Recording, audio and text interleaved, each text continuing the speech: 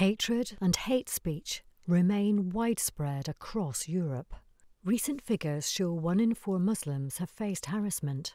41% of Roma have experienced discrimination.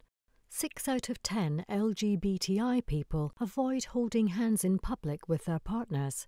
Nearly 1/3 of people of African descent have faced racist harassment.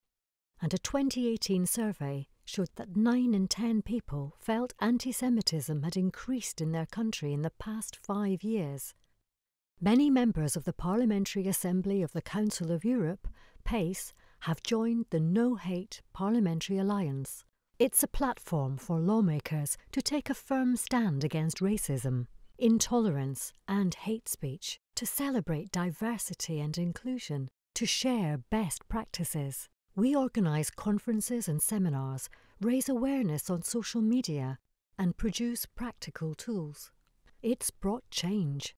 PACE has raised awareness and addressed intolerance and racism in the forms of Afrophobia, anti-Gypsyism and anti-Semitism, amongst others. It's also adopted resolutions denouncing hate speech in political discourse and in sport, and calling for stronger rules online. Intolerance and hatred are incompatible with the fundamental values of the Council of Europe.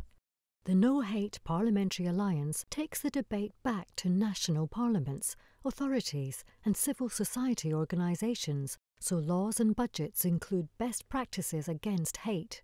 Join us. Everyone deserves to live free from discrimination.